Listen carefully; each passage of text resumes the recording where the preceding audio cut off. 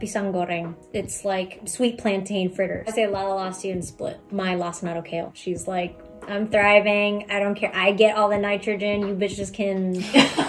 I have 6 tattoos, 3 of which I regret. My favorite one, I think, is still this one. Oh. It's my Chinese name. Full disclosure, this is the one I regret because they warned me though, so it's my fault. They were like, that is way too big because your skin is going to stretch over time and the tattoo's gonna get bigger and it's gonna be in a weird placement.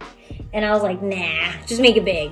And so it started as like a little tiny thing and then now it's just stretched into this mess. Listen to your tattoo artist if they warn you, heed their warning.